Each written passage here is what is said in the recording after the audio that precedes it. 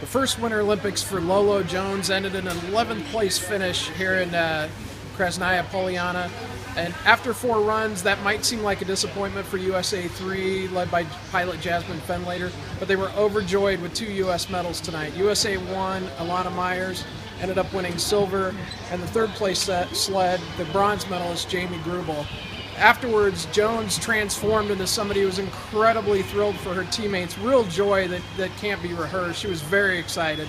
And afterwards, didn't rule out a return to World Cup or Olympic bobsled again. And her teammates said, we'll let you have till Rio when you're done with track, but after that, I'm going to reel you back in.